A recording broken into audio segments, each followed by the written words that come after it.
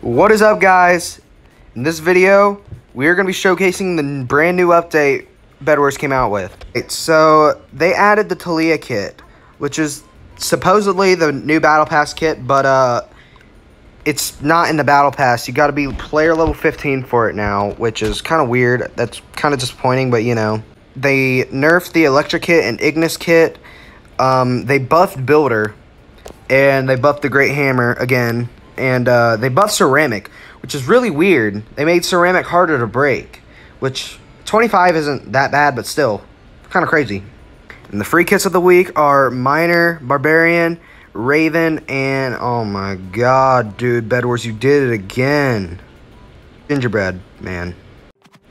So, basically, the new kit is like a Farmer Cletus kind of kit. So, as you can see right here, you got these eggs, okay? So, basically, these eggs hatch into, like, chickens, okay? I didn't know you can destroy them. So, like, with a sword, you can destroy them. I just figured that out. Basically, these eggs hatch into little chickens like this, okay?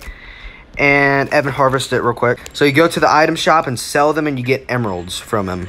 So, the eggs increase in price every time, but still, it's a very good... It's honestly a pretty good kit, I'm not gonna lie. Now, honestly, I don't know why we needed another, like, Farmer Cletus kind of kit, because we already got Beekeeper, which is basically just a kind of slower version of Farmer Cletus, I guess you can say.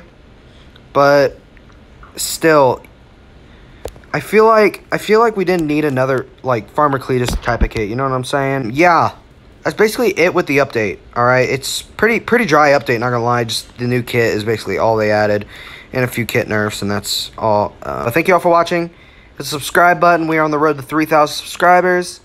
And like the video. So thank you all for watching, and I'll see you in the next video. Peace.